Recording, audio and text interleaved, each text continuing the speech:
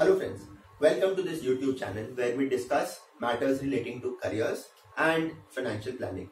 Now, one of the burning topics that has been discussed for the last week has been this gentleman called Mr. Surojit, who has been found that in Calcutta, the police raided the house of Mr. Pavitra Roy and found 240 answer scripts of the CA examinations in his possession. So this apparently has been outsourced to him by Mr. Surojit Datta. And now the challenge is that what is the kind of brand assassination that has happened to the entire examination process of the CA Institute. So let's remember there are 18,000 examiners in this entire process, more than 12 lakh copies that are manually checked. Now the biggest question that one would say is that blame the institute. Institute is responsible. They always know that people have been outsourcing the evaluation to their articles or to third parties, all for some petty gains. Now, the question that arises is larger than the blame game.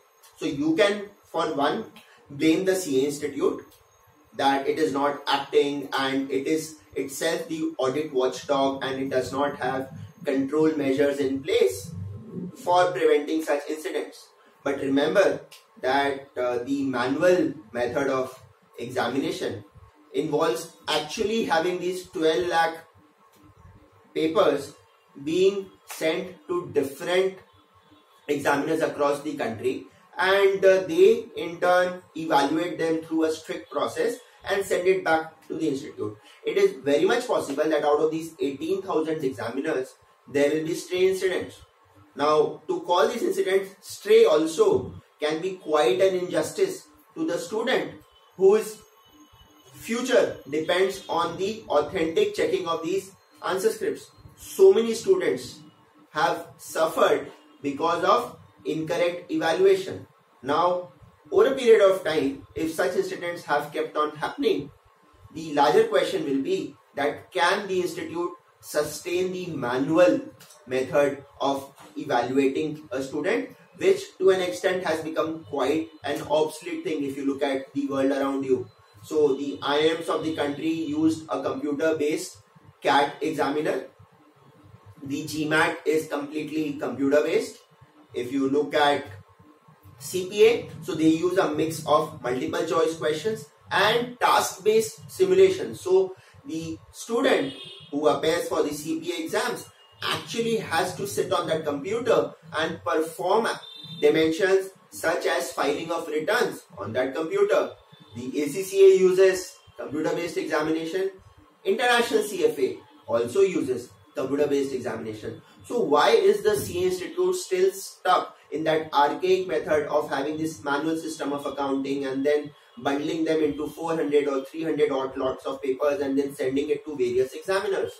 That, to my mind, is the biggest flaw in this entire system. Of course, yes, there are going to be infrastructural challenges that for more than 1 lakh examinees, how many computers can you arrange? So can you distribute it over a period of 3 months like the MBA institutes do? Because the number of examinees here is humongous. Another major suggestion that comes is centralized method of evaluation. Friends, I have a suggestion here, in fact a major suggestion here, that this is not practical. You can compare this with the CBSE and say that they have 30 lakh students in the system, all the papers are evaluated centrally. But remember that in case of CBSE, the people who check the papers are full-time teachers, full-time academicians at CBSE's disposal. In case of CA exams, for CA, IPCC and final and foundation, the papers are checked by members themselves, and these members are engaged in full-time job elsewhere or in practice. Now to tell them that you quit that job for 10 days, 12 days and come to the centralized halls for evaluation will be quite an injustice. You will have to tell them to tell their bosses that, sir, I have taken the CA Institute's mandate to evaluate 300 papers, please grant me leave for 12 days. And in the midst of those 12 days, you could have important meetings coming up, important tenders coming up. So will the bosses grant leave? if someone is in practice, you could have tax filing return season. And in the midst of that, can you ask people to go to a centralized hall for evaluation for 12 days or 10 days? That, friends, is a practical challenge. So the entire pool that is of access to you today works on the part-time model. So everyone has got a full-time job either in industry or in practice and does this part-time, morning, evening, weekends. Now the centralized method will have that challenge. Having said that, can you actually do something about this entire thing? I think it's a lot of blame game that is being played. Of course, you will have student protests and they are fair in that protest that their rights are not being served. The other dimension also will be the examination fees. So today the CA examination fee is paltry if you compare with the other exams. Other exams globally, if you benchmark, charge at least 50,000 rupees for an examination. Can we charge 50,000 rupees for examination is a larger question. You can have multiple suggestions on that how instead of 2,000 rupees or 3,000 rupees, how can I provide services with are worth 50,000 rupees at that price point? Because CA Institute also serves the purpose of the middle class and the lower middle class of the country in terms of empowering them with a professional qualification.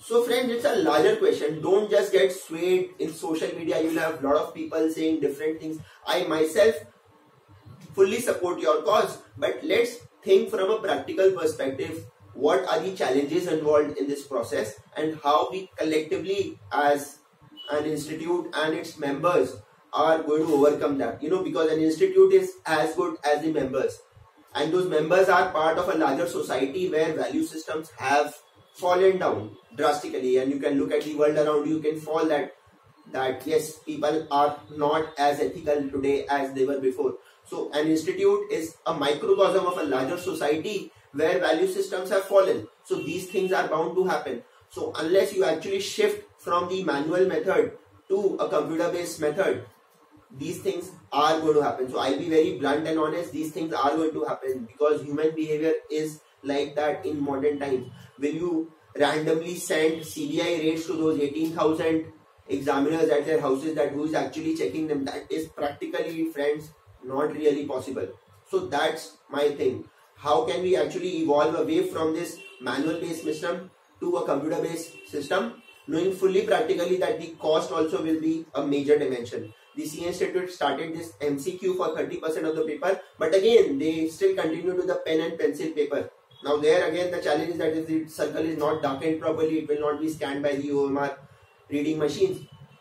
So what is the way forward? What in your view should be the remedy for this major malpractice that has come to our light in terms of Mr. Surojit having outsourced the evaluation process to Mr. Pavitra Roy and the Kolkata police having raided the premises, seized the paper and put them behind the bars? Please put it in the comment section below. I shall be happy to engage in a healthy discussion with you on this. Thank you so much. All the best. Bye-bye. And if you like this channel, please subscribe to this. Please share this video with your near and dear ones. Bye-bye. Thank you.